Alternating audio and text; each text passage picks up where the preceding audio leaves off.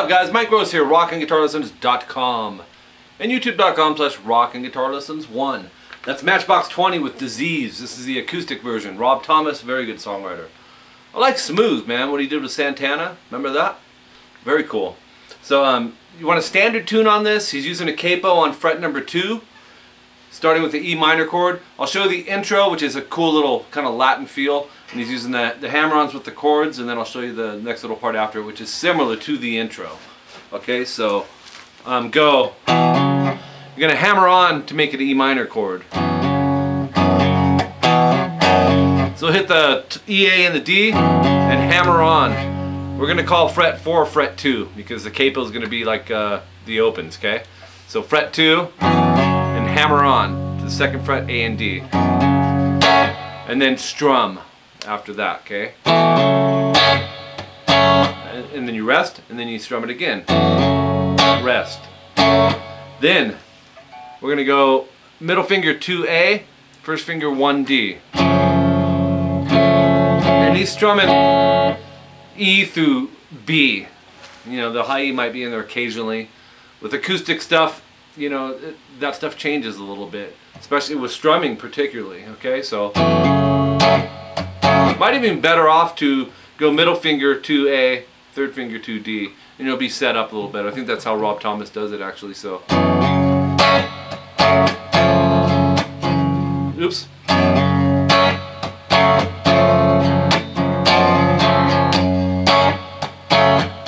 So when you hit that, go down, up, and then lift your middle finger off, and strum A, D, G, and hammer right back down to the 2nd fret. And then go, see, up, down, up after that. Oops. I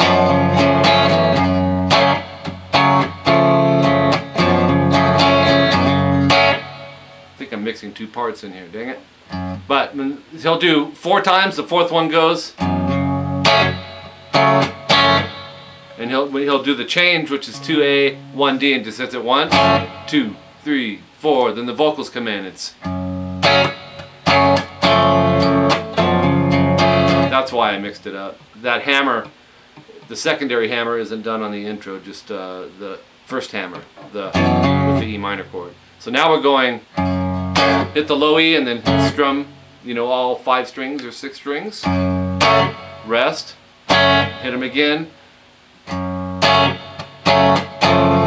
And then you switch to the 2A, 1D, and hit like E through G, E through B. Don't overanalyze the strings, because he's not staying super consistent on which strings he's strumming. Don't hit all 6 though.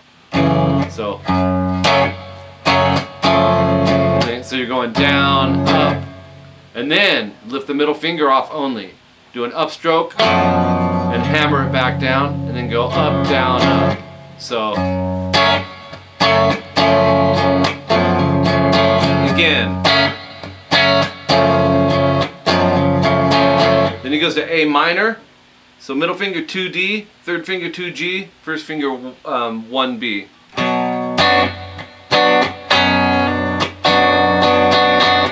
And he'll lift it off to an A2. So it's like hit the A and then hit the A through the high E as a strum. And then an upstroke after that.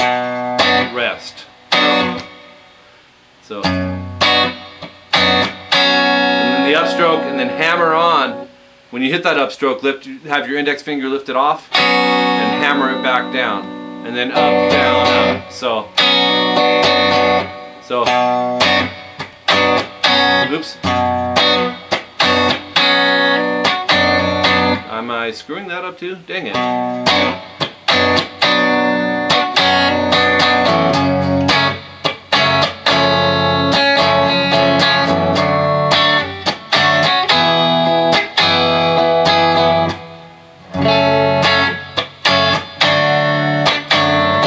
Anyways, hope that works for you. There's a couple parts in there at the beginning of this lesson where I think I switched up those hammers a little bit. But you got the basic concept there, the E minor, you know, and you're going to the open 2-1. It goes through that again. And then you hit your A minor to the A2, back to the A minor. And that's the progression, basically, the verse where Rob Thomas is singing. If you have questions, man, which you might on this one, ask me and I'll clear it up for you. Hopefully it's not going to be too tricky. Make sure you're capoed on fret 2. Make sure you're tuned up standard. Mike Gross is my name. Watch my website, rockinguitarlessons.com. It's not launched yet, but it will be. I'll keep you posted on that. Hopefully you become a member there. It's very affordable, $20 a month. Can't beat it. And it'll be more of a fine-tuned way to improve your playing and get you to the next level. Okay, and then what else was I going to say? YouTube.com/rockinguitarlessons1. If you're not subscribed, this is what I was going to say. Go subscribe. I would sure do it in a heartbeat, man. If I had this in the 80s when I was playing, I would have loved this. If you have questions, leave it on whatever lesson you're struggling with, and you may on this one, because I hope I didn't mess it up for you guys. I hadn't heard the song either, dude, so I mean, it's a really cool song. Actually, did I write the subscriber's name down?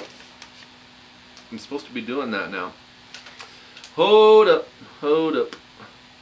I didn't. It's not on there. Look at all those songs and requests. Both sides, and I have more papers. So anyways, you know who you are though, dude. And if you're here and you're not the one that subscribed, you're here for a reason, because you want to learn this song too. Comments are great. I always appreciate that. Requests, keep them coming, and I'll keep them coming back at you, man. If you have any questions, let me know, and we'll hook you up. Talk to you soon.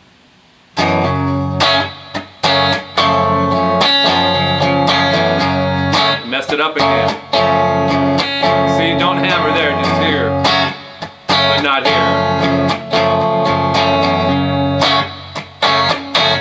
2, 3, 4. Now you go.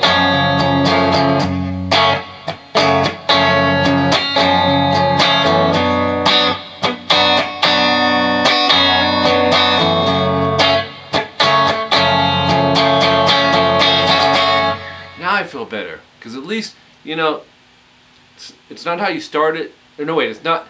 It's how you start it and end it. It's not how it is in the middle. They say something like that. So if you go out with a bang and you get it right, it just, everything else seems to be okay. Never mind. Never mind. You get my point though. The hammer part was what I wanted you to catch there, because when I first explained it earlier on in here, I was kind of putting the hammer in both parts, and I was supposed to be putting a hammer and a nail in. Okay. See you guys.